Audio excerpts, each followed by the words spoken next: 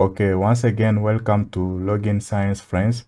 Today I'm going to solve questions on the Doppler effect from November 2021.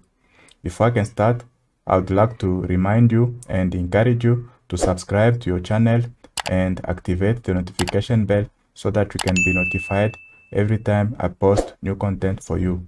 Down below is my name and the email address at which you can contact us. If you have anything that you would like to let us know, feel free to use the email address down below. Okay, let's get started with the question. It was question 6 from November 2021. Let me read the question. The siren of a stationary ambulance emits sound waves at a constant frequency of 680 Hz. A man is standing with a detector that records the wavelength of the sound emitted by the siren, as shown in the diagram below. The speed of sound in air is 340 meters per second. 6.1. Calculate the wavelength of the detected sound. 3 marks. Solution 6.1. To calculate the wavelength of the detected sound, you will need FL. So when you look at the question, let me get the question.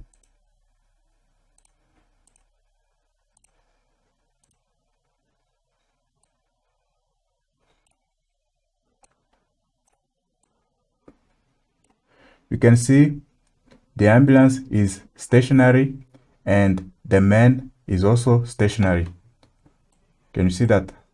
When you read here, the siren of a stationary ambulance. So the ambulance is the source, is stationary, and the man recording the wavelength is also stationary. You can see a man is standing with a detector. So both the source and the detector or the observer are stationary. So Fs is equal to Fl because both the source and the observer are not moving relative to each other. They are both stationary. So this is going to be equal to 680 Hz. You can see. Let me do this. Okay. Because the source and the observer are stationary, they do not move relative to each other. Fs is equal to Fl. And in the question, you are given Fs equal to 680 Hz. This is why we say this is equal to 680 Hz. Let me do this.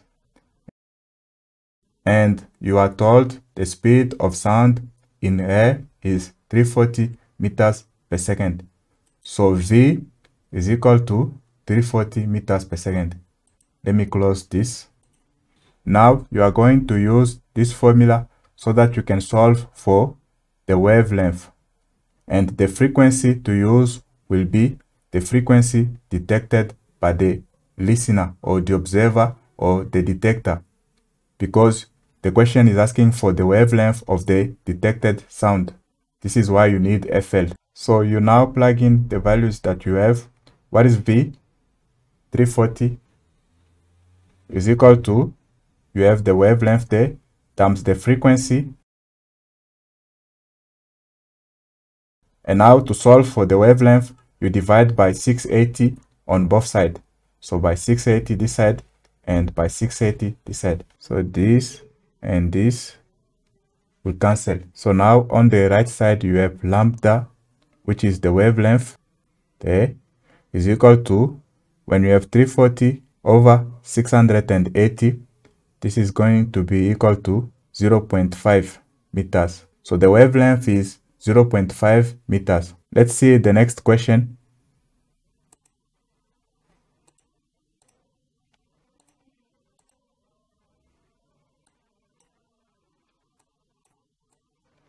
The next question now they say the ambulance now moves at a constant speed along the road. It now moves from being stationary. The ambulance now moves at a constant speed along the road toward the man. The detector now records the wavelength of the sound, which differs from the previous reading by 0.05. So a new wave length is detected, and the new wavelength differs from the previous one by 0.05. 6.2, the question says state the Doppler effect. Okay, so 6.2, what is the Doppler effect? The Doppler effect is the change in frequency of the sound detected by a listener because the sound source and the listener have different velocities relative to the medium of sound propagation. So you can give this one when they ask you to give the statement of the Doppler effect. There is also another one. If this one is complicated, you can give this one. The Doppler effect is an apparent change in observed frequency as a result of the relative motion between a source and an observer. So you have to read over and over until you get it. So try to understand the statement. Okay, let's see the next question.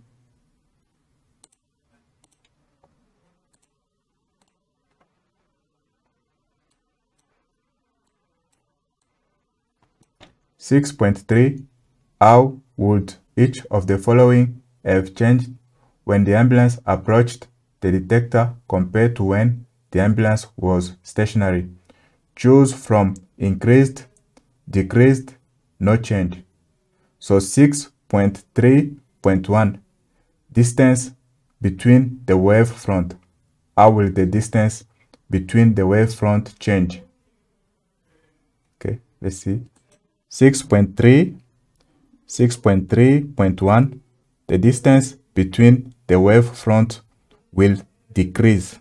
So you will choose decreased. Let's see the next question. This question was 1 mark.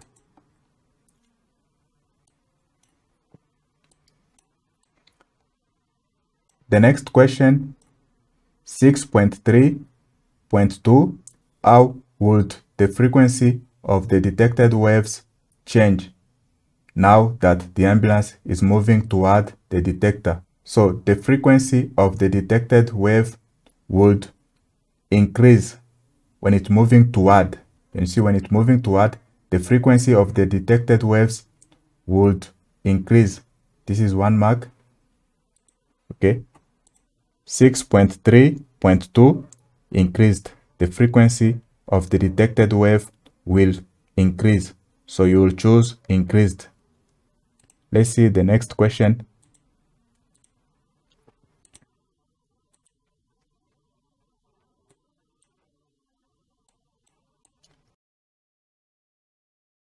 Now the next question is 6.4. Calculate the speed of the ambulance. So you need to calculate what? Vs, because the ambulance is the source. It's got a siren which is emitting sound waves. Let me use the next slide. 6.4, you need to find Vs, the speed of the ambulance. And you are going to use this formula. So I have my sign there. Remember, it is toward. The ambulance is moving toward the detector. So you expect FL to be greater than FS. I'm not going to waste time on explaining how to choose your sign. There is a video on the Doppler effect where I explained how to choose the sign. If you are lost, you can check the video. You'll be okay. So for now, this is the formula you need because you are dealing with toward situation.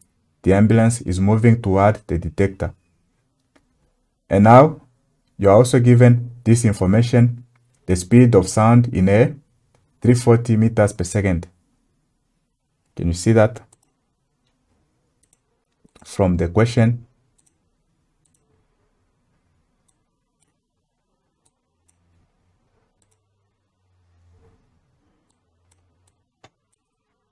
Okay, you are given the speed of sound in air, 340 meters per second. Okay. And you are also given Fs. There is Fs 680 S.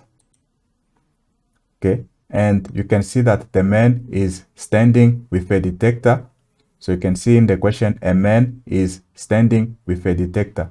So this tells you that VL, the speed of the listener or the detector or the observer is 0. Let me close this. What is FL? We don't know FL now that the ambulance is moving. It was equal to Fs when both the source and the detector were stationary. So you are going to need this formula to find FL. So from this formula, you make F the subject of the formula.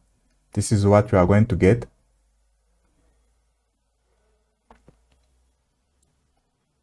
When you divide by lambda on both sides, this is what we are going to get. F is equal to V over lambda. Lambda is the wavelength. And you can write this formula like this by giving F the subscript L and lambda the subscript L if you want. And this is equal to this. V is equal to 340. Do you understand this part? When you look at the question, let me show you. Let me get the question to this. So you remember when you calculated the wavelength in 6.1, when you calculated the wavelength of the detected sound. We are dealing with FL. So it is the wavelength of the detected sound. It was 0.5. This 0.5. And now when you read again here, it says now that the ambulance is moving, a new wavelength is detected, which differs from the previous reading by 0.05. So it differs from the previous reading by 0.05 now that the ambulance is moving. This is why you have minus 0.05 because it differs by this value. So it's no longer 0.5 when the ambulance was stationary. When it's moving, now you have a new wavelength which differs from the previous. This is the previous by this value. This is why you minus. And now FL is equal to, let's plug this in a calculator. FL is equal to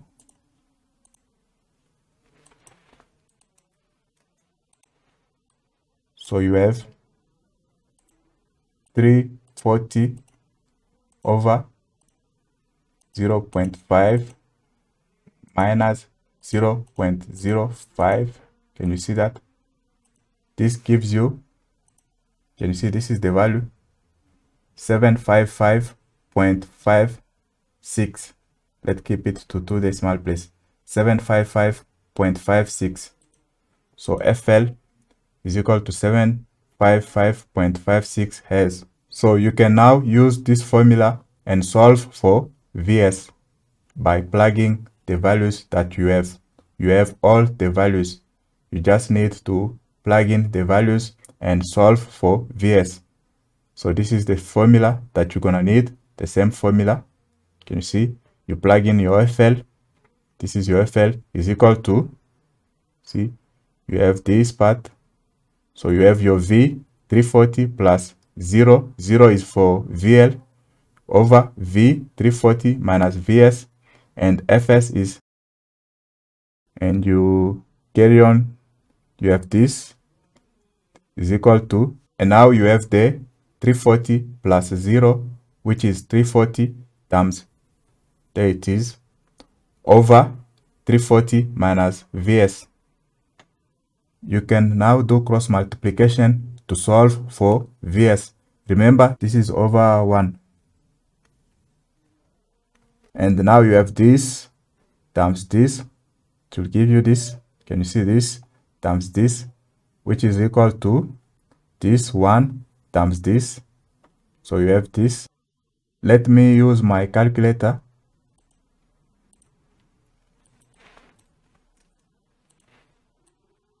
So you have this 755.56 times this times 340.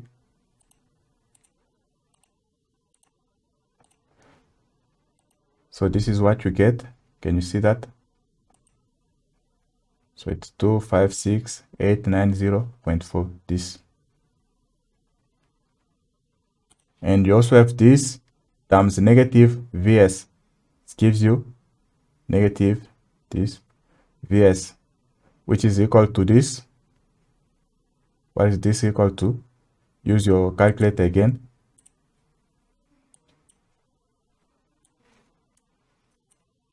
So you have 340 times. So this is the answer. Okay. Okay, this is what we have. This on the left side is equal to, you have this, and you bring this to the right side, so it becomes negative. Can you see the sign change? This to this side. Okay, and you have this. I can continue on this space. So this is what we have there. Is equal to, can you see, is equal to, what is this equal to? Use your calculator again.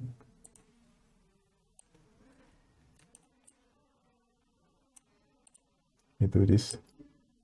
So I've got this 231,200 minus 256,890.4, this, and it gives you, this is what you get.